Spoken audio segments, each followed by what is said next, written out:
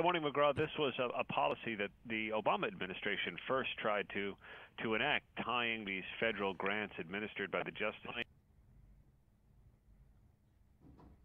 Administration with by local police departments, with federal immigration authorities, and it really involves flagging when an undocumented immigrant is in their custody, the incarceration date, the perhaps release date, all of the information that immigration agents could then use if they wanted to perhaps round them up and make them eligible for deportation.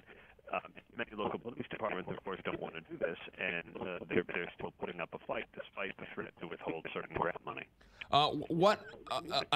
Explain, I know you just sort of did it there, but sanctuary cities, how many are there, who are they, and how do you become a sanctuary city? Well, I think you sort of declare yourself one, and there are sort of 10 big cities around the country that have done it, but also cities that simply have local laws on the books that prevent their police departments from cooperating with federal immigration agents. And for some departments, it's a matter of time and resources. Smaller places where small police departments just don't have the time to go around helping federal immigration authorities. And in larger cities, it's often either a political decision or, for police departments, a practical one. They say that they can't have immigrant communities fearful about their interactions with the police if they're going to solve crime in those communities. We have a police chief out on Long Island in eastern New York who says he's got a problem with an MS-13 gang, which is a gang based in Central America, and he said, how can I solve crime in the Salvadorian community if Salvadorians won't come forward to help? And there's where the conundrum lies for many. You mentioned President Obama's administration. They tried to do something similar to what Jeff Sessions is trying to do? Well, they tried to put in place, and Sessions appears to be building on this policy, where the Obama administration wanted to tie federal grant money to a to the cooperation of these local police departments. And Sessions said that this seems to be a continuation of that policy, but he also seemed to go further, saying that this could be kind of the new norm in imposing more stringent requirements on federal money in the future. He said grants in the future could be issued that have additional requirements, as every grant that's being issued in America today usually has requirements if you qualify for this grant. And so he says he'll be looking at that in the future and continuing to follow that policy. Sessions wasn't entirely clear. He didn't put a date on it. He didn't put a deadline on it.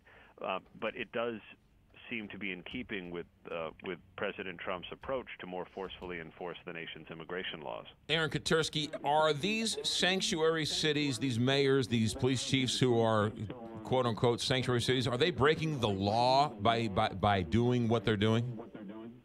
They say no, and in fact, the Attorney General of New York said that there's broad authority under the Constitution to not participate in federal immigration enforcement, and so they believe they have firm legal footing. The question is, are they willing to risk certain money, which the federal government is now threatening to withhold? New York, for example, gets $50 to $60 million from this round of grants that they use to buy helmets and vests for police officers, fund gang task forces, crime lab, that kind of stuff. Sounds like it's an interesting reversal of a states' rights issue. Federal government telling the states what they can and can't do.